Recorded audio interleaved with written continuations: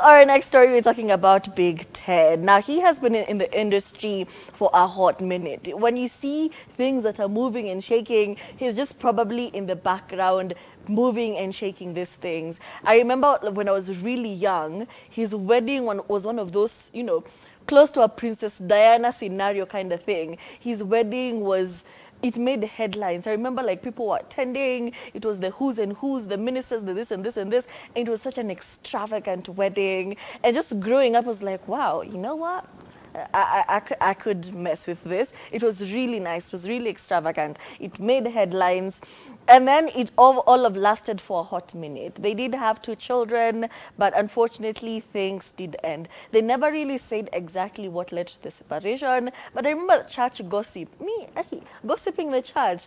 The women were like, Aki, we attended this wedding. It was so extravagant, so expensive. I remember being listening to this gossip going on and I was growing up. But things ended, and right now he's saying it wasn't about money or any of the reasons that we actually run to when you think about divorce. He just said that he was really focused on work.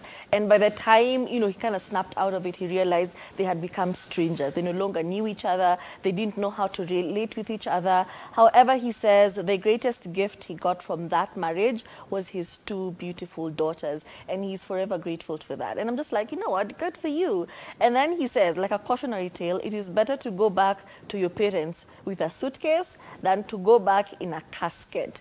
And this is a message that's always repeated to everyone. Please know that you deserve better. You cannot die in depression because you're in a situation with somebody, because you had this extravagant wedding that was witnessed by the whole nation, everyone knows about it, and then you separate. If things are not working, please go back to your father's house very quickly. However, recently he did remarry one girl. I keep forgetting her name, but I remember for some time she was an Instagram model. She was very beautiful.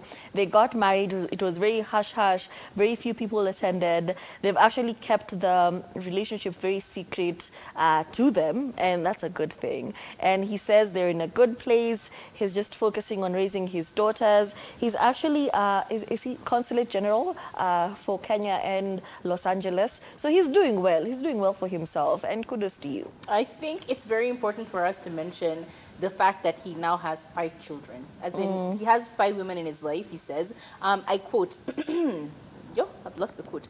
He says, 5 women in his he has life, not 5 5 women. children. I have remarried, so I have 5 women. How am a dame who are very special. In fact, me sahi, because I remarried, the blunder is, niko na 5 women in my life. By the way, hiyo ni ngori. Wote wakidecide what unataka kuolewa, attitude machozi tu, brother.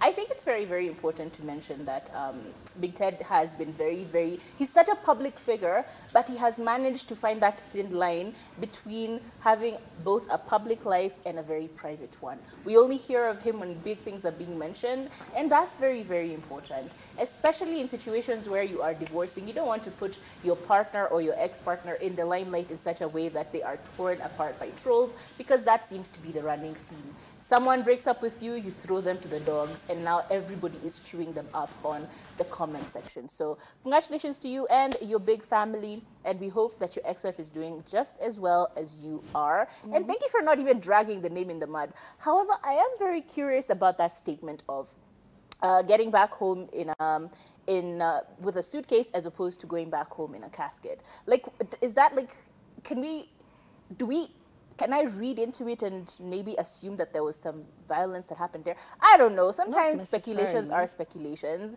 And yes, it is very sound advice. You'd rather just go back home than be in a loveless, terrible, violent relationship with your partner simply because of the children. The children will see this, and it never really works out. Every time someone says they're in it for the children, I'm just like, what are you teaching your children?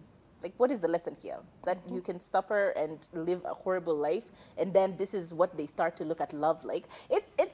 Just leave, leave. It's never that deep. Moving